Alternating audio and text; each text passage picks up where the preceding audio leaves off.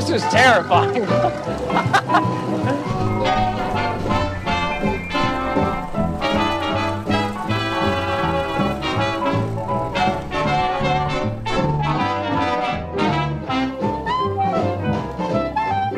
Case, welcome to the middle of nowhere. Yeah, that's really where we are, isn't it, Thomas? So in the previous video, we drove this Model T in modern day traffic on modern day roads, and today we've brought it about 100 miles north of our office to the middle of nowhere, and we're gonna see what it was like driving this car back 109 years ago when it was brand new. We're at the Pawnee Grasslands. This is quite a ways away from where we live, and this seems to be about as close as we're gonna get to Colorado 100 years ago. This is thousands of acres of preserved grassland with these little trails that wind their way through these rolling hills. And this is exactly what it would have been like, you know, in 1915. Unplowed, unpaved roads with little to nothing in between cities when you're out here on the in the west. Yeah, it certainly looks like the Wild West. We're gonna get the car up and running. So as always, we're gonna hook up our jumper leads to the coil boxes. Yeah, you're bold. No gloves today. No gloves today, Case. I'm running a little crazy. We got fuel in the carburetor. We're gonna flip the switch to battery. And then Case, it's your job this time. Oh, is it my turn this time around? Choke out. Spark advance. Yeah, let me make sure we're good. We don't need that much choke. Just a little bit of choke. All right, Case, give her a crank. Yep. Oh, ho, there we go. Hey, second try, that's not too bad. Second crank, that's pretty good. All right, we're gonna advance the spark. You want to choke off? Choke off. We're getting pretty good at that. We're getting pretty good at that. That probably only took us 30 seconds. Now we go out into the great unknown.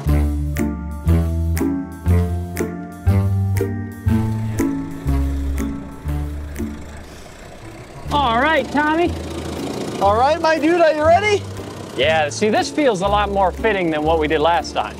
Yeah, this is a really cool experience to be able to see what this car was like to drive back when it was new.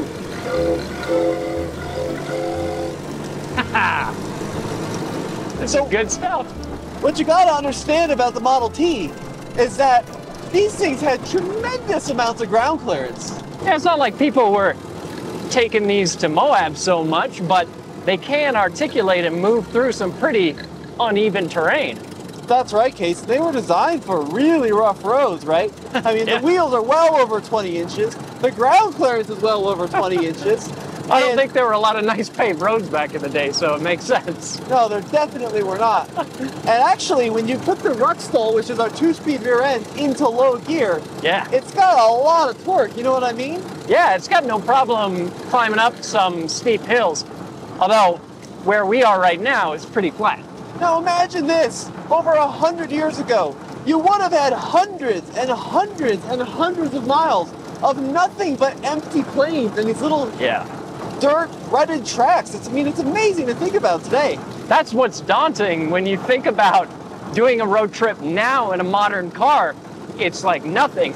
But in this, you were going out into the wilderness, obviously no cell phones, and with a high probability of breaking down at some point and having to fix your vehicle in order to complete your journey. Well, and that's a great point, Case. If you do break down, you're fixing it. Yeah, or you're walking. Or you're walking, exactly. There were garages, of course, but there's no AAA you could just pick up a phone and call to get a tow, right? Not at all. The ride is shockingly good.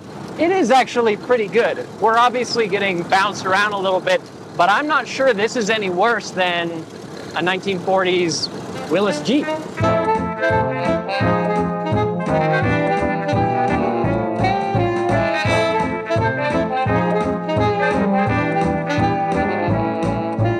Now the way that these Model Ts work, Case, is there's a first and a second gear in the transmission. Yeah. But basically what you're supposed to do is get the car into second gear and then really just leave it be, right? Oh, God. Oh, my God. It's getting a little scary now. It's a good thing, honestly, that your steering is so quick ratio on this because you got to make some pretty big corrections. Well, and the tires are only 3 inches wide. I think half of your suspension is in the flex that we get in these wheels. I think you're exactly right. Here, we're going to back in a second here. Oh! Whoa, God. is that a power slide? Power slid a Model T. And now we're chugging uphill again. But we do actually need quite a bit of ground clearance for what we're driving over now. I'm sure it doesn't look like much, but in an old car like this. Yeah, dude, look at the size of the rut that we're traversing right now. Yeah. That's a big-ass rut. I'm pretty impressed. Oh, this is such a cool experience. Yeah, this would have been exciting. It's exciting to this day. The downhill is more exciting than the up. Yeah, so an interesting point about slowing this car down is that you're only braking, with at least the way that ours is spec'd, is in the transmission. So if our Ruxel, if our rear end comes out of gear, we have almost no brakes at all. Almost none, yeah. Power up the hill. Momentum. We're moving around a lot. Not a lot of grip in these tires. Now we got to go down to first. We need the no skids on the back. We need the no skids on the back, exactly. It works pretty good though. All right, another hill. We'll build some momentum. Oh yeah, this is a steep hill. Oh wow. Are we in low? We're in high gear right now. Are we? Low That's on the bold. rear end. No wonder we're power sliding. A little bit of speed up the hill. A little bit. Oh. Uh-oh. Yeah, down to first. Yeah, there we go. That's I feel like gear. we might be in terrain suited more for low, but hey, we got places to be. We're busy modern men. That low gear, once you get into it, that works pretty good actually. It does. Yeah, this can climb a decent hill. Well, as decent as your fuel tank is, because it's gravity fed, and if you go too steep, you literally have to You're back up starving of fuel. Yep. Yeah. Yeah, and again, the brakes in this are not fantastic, but we can get a set of Rocky Mountain brakes that would make it better. Yeah, you're right about that. We may want to invest in that in the future. We are in the Rocky Mountains. Well, we're in the plains of the Rocky Mountains. Well, yeah, right. Not right now, but in general. How's that look? It's great. You picked up some goodies with the... Oh, we picked up some tumbleweeds? Yeah. That seems period correct. Pull them off. Period correct modification. Yeah, we can pull them off. First time that car's had a tumbleweed in a while.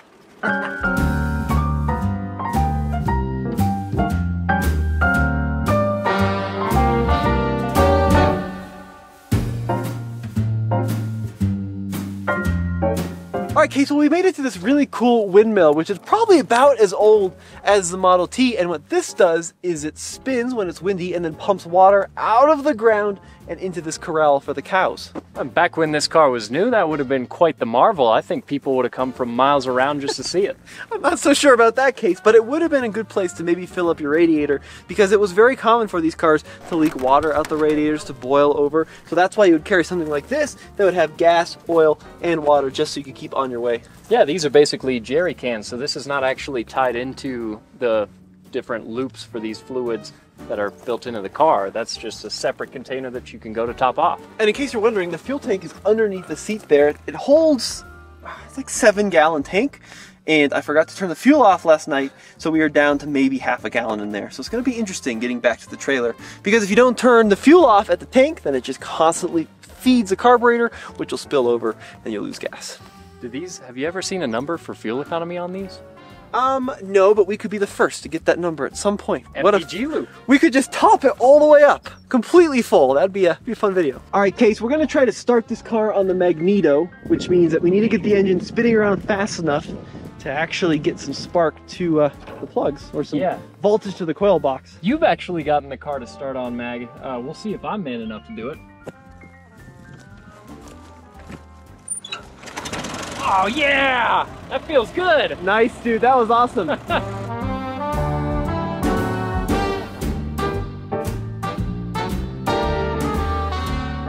Now the thing that has surprised me about this, and off camera you showed me how to drive this car, it's really not that difficult to drive. Well, I liked what you related it to, which is a tractor. Yeah, it's a lot like driving a tractor. So your throttle is here at the steering column, and yeah, It really doesn't share a lot with the experience of driving a modern car, that's for sure. No, it really does not. So you have 3 pedals as a refresher. The right pedal, that's your brake. The middle pedal is reverse. And the left pedal lets you go between seconds, which is all the way up, neutral, which is in the middle, and first, which you just activated there, which is all the way down. Yeah. And we're definitely having to work the controls a little bit given these road conditions. But it makes it fun. Model T does struggle a little on some of the steeper hills, but then when it flattens out, you can really get it in a second and then drive it on the throttle. Yeah. It is alarming just how much the body moves on these 3-inch tires. It really does. There's so much flex in this whole chassis. Now, coming up on what looks like oh no! We lost our radiator cap. Oh no! It's sitting there by the headlight. You want to go into neutral with the handbrake? Yeah. I get it. These are all parts of Model T ownership. I don't know how these cars didn't shake themselves completely apart. I think a lot of them did. Yeah, that wouldn't surprise me. And it's a non-pressurized cooling system. Yeah, so the radiator cap could come off.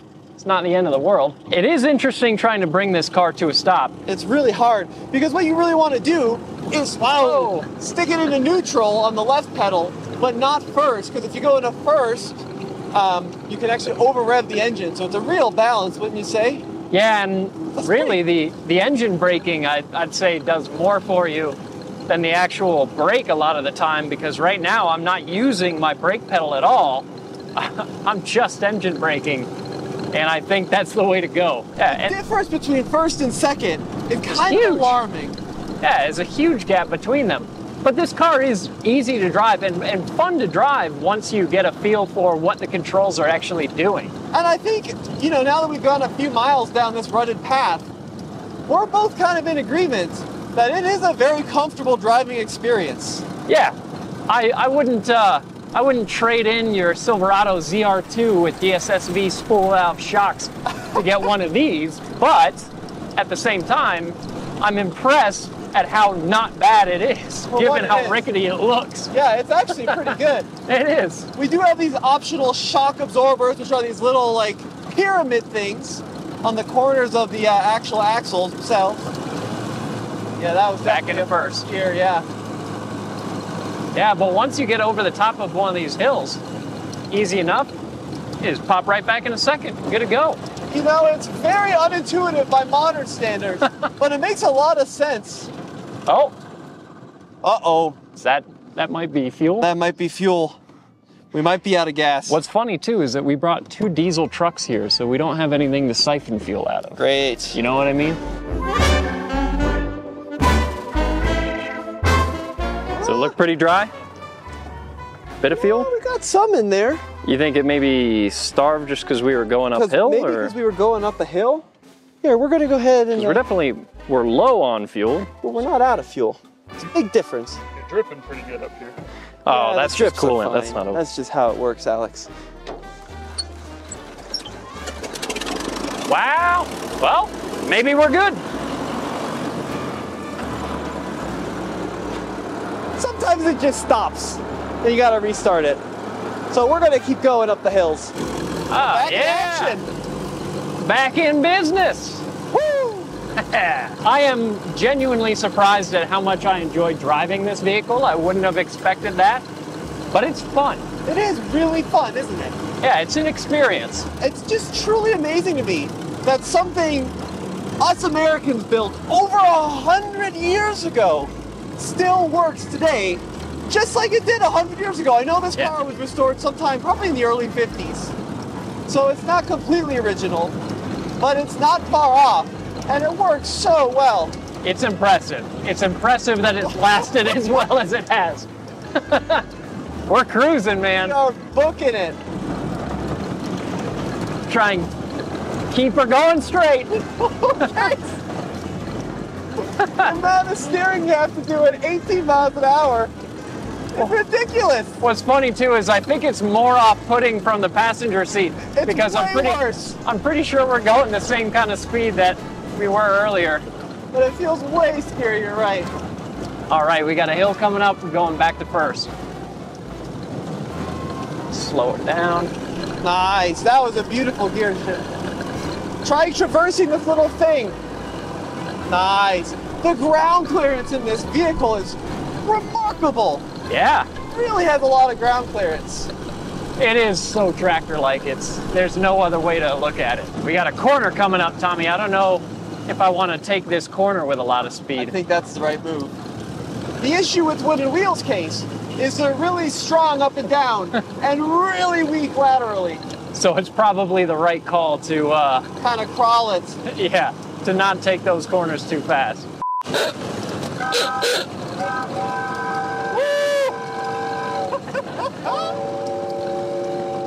Oh my God, Case. This is so scary. This is terrifying. So imagine driving across these prairies 100 years ago. Yeah, I don't The know. whole family, luggage strapped to the running board, just trying to survive. I will say, Case, it's doing better with the heat than it did keeping up with modern traffic. It's not bumping It is. over like it did last time. And we are in second in high range, which is what seemed to make it overheat when we were driving around in the city. So maybe we've got our settings set a little bit better. Yeah, that's right. On a Model T, even Case is standing back. Videographer Alex, We're all leaning back. we're all standing back. This feels so wrong. Might boil over a little. There you go. Boiled over a little bit, but nobody died. Not too bad. Yeah, don't do that on any other car. It'd be 10 times worse. Probably shouldn't do it on this one either, but we'll fill it up with water to help cool her down. So we're gonna top up the radiator with our gallon of water here, cool her down a little. We haven't quite figured out the overheating issue, Case, but we're gonna take the head off this car eventually. Yeah, that's something that we have to look forward to. We're back up. So what's that? This is probably half a gallon we used, and In 2 miles?